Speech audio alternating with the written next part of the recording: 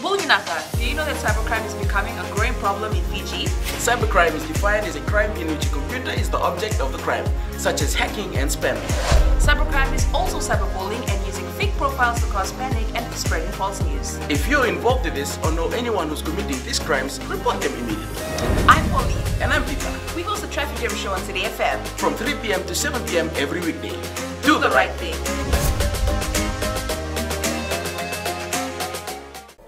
Nabinaka, Fiji. In this bulletin, Environment Ministry carries out random checks on supermarkets. FRA focuses on improving road access, and livestock theft a concern for Tailevu farmers. From the studios of FBC Suva, Edwin Knight. The Environment Minister and his team will continue with random assessment of commercial facilities this week. Over the weekend, they visited some supermarkets and roadside markets to ensure adherence to the plastic bag ban. Environment Minister Dr. Mahendra Reddy says during the visit, they issued warnings to outlets which continue using plastic bags, which are 50 microns and below, and provided with information assistance, leading to awareness and commitment to the ban. The Environment Ministry is calling on supermarkets to strictly adhere to the ban on single-use plastic bags. Look, we're telling them they need to comply immediately. Let's leave it there for the time being. Just a week remaining to the beginning of another school term, the Health Ministry has given the green light for students living in quarantined areas to report to school on the 13th of this month. The Ministry's Head of Health Protection, Dr. Alisha Sauhan, has confirmed the quarantine on Saumakia village in Naithasiri and Nasilai village Nakelo was lifted on the 31st of last month. She adds that business can now continue as normal, but people must remain vigilant at all times. This is because an appropriate amount of time has passed since the last cases were recorded in those villages. So the quarantine has been lifted from those villages. The people in Saumakia and Nasilai are free to go about their business and do their back-to-school shopping. Meanwhile, the National Measles Immunization Campaign that was temporarily suspended on the 27th of last month due to Tropical Cyclone Sarai will now resume in all divisions today. With only 7 days left for the beginning of the school term, the Education Ministry has reiterated there will be a time limit for the use of blue subsidized e-transport cards from the first term. Permanent Secretary for Education Alison Burchell says this is being done to avoid misuse of the initiative. She adds there will be a restriction on the blue cards for students, so they will be operational from 6:30 in the morning to 9 a.m. and then again from 2:30 p.m. to 5 p.m. Burchell says all students carrying blue e-transport cards can get the balance loaded onto their cards using the redeem function. From the 8th, students and parents can redeem their e-tickets, and again we appeal to parents and students to do so before the 13th, so that the students can use the tickets on the 13th to go to school. We often find that this is left fairly late, so again we would appeal to parents and students to be able to do that as soon as possible. The Fiji Roads Authority will start work to ensure good road services are extended from 4x4 access to Prius access. This was revealed by the FRA Acting Chief Executive, as many people living in the interior of Fiji and in the Maritime Islands now own Prius cars.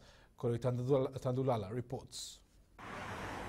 FRA Acting Chief Executive Kamal Prasad says their next priority is to ensure good road services for drivers around the country. And work on getting those roads from 4x4 access to Prius access.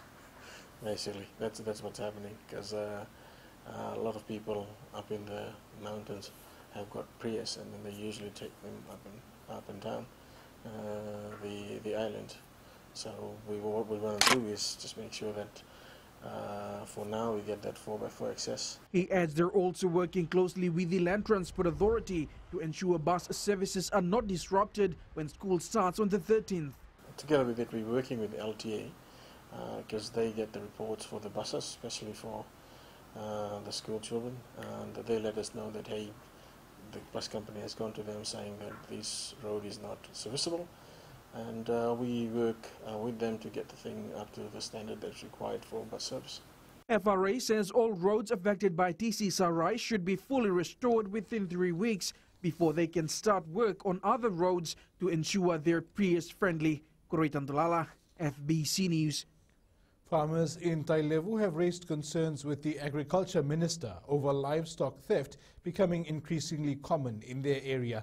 Minister Dr. Mahendra Reddy, while responding to farmers' concerns, said there is a need for a strategy to protect livestock and animals.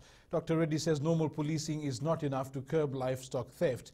The minister says they will work with the Ministry of Defence to develop a strategy and take the industry forward, ensuring the protection of livestock. Fijians who were affected by TC Sarai have been praised for their response in getting their lives back together without waiting for government assistance. Minister for National Disaster Management, Chone Usamate, says Fijians in the affected areas in the Maritime Islands were quick to get back on their feet post TC Sarai. Usamate says our response to natural disasters are becoming more immediate, and this is seen as a positive sign for the country.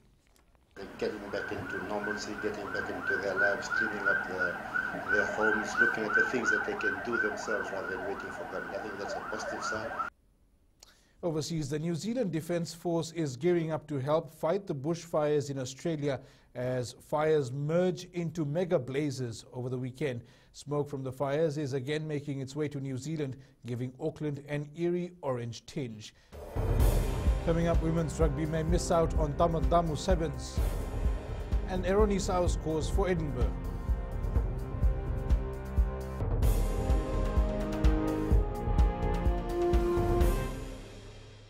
Oira na ngone no de nunu enda be singe ni mataka. Mersu sunge da kena loma dina kena mikron.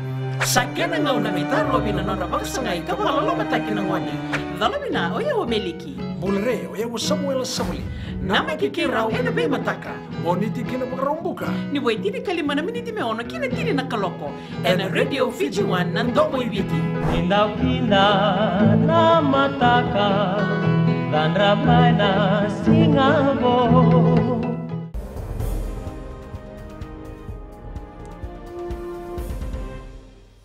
Welcome back.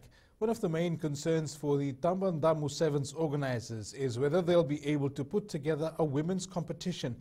The issue was highlighted by Tournament Director Malakai Yamaivava. Akuila Thama with the story.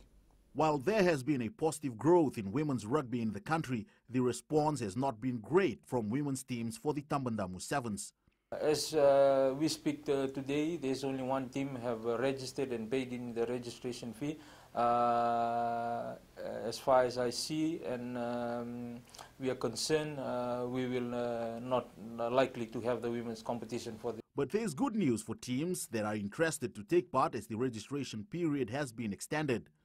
We still open registration at the moment, and we believe when we reach the anticipated teams that we want for the tournament, which is 24 men's team and 16 youth teams, then we'll close the registration.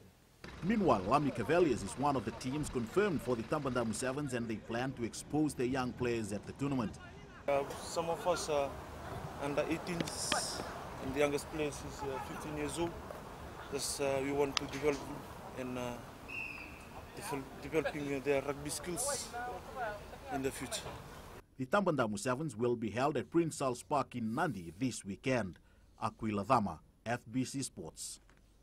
Former Fiji Sevens star Eroni Sau was on the score sheet for Edinburgh yesterday as they thrashed Southern Kings from South Africa 61-13 in the Pro 14. The 2018 World Rugby Sevens Rookie of the Year scored his try in the second half. Roy Krishna's ATK side is back at the top of the Hero India Super League table after their 11th round win over Mumbai City 2-0 yesterday. Krishna didn't score a goal but was instrumental in the win as he helped set up both ATK's goals.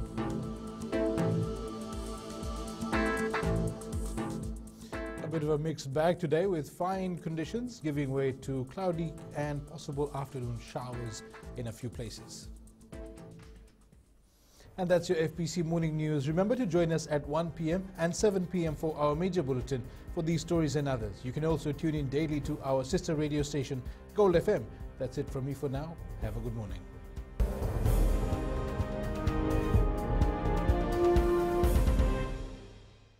हमारे खूबसूरत देश Fiji में child abuse की घटनाएं आए दिन बढ़ रही है। क्यों बच्चों का मासूम बचपन अब्यूज का शिकार हो जाता है? अपने बच्चों की सुरक्षा का खास ख्याल रखें। उनसे बातचीत करें, उनके दोस्तों के बारे में जानें। आज के बच्चे देश का भविष्य है। मैं दीप्ति और मैं मोनिश, आपके हमसफर। शामिल हो जाए हमारे साथ मंडे टू फ्राइडे 5:45 AM से 10 AM तक रेडियो फिजी 2 देश की धड़कन पर।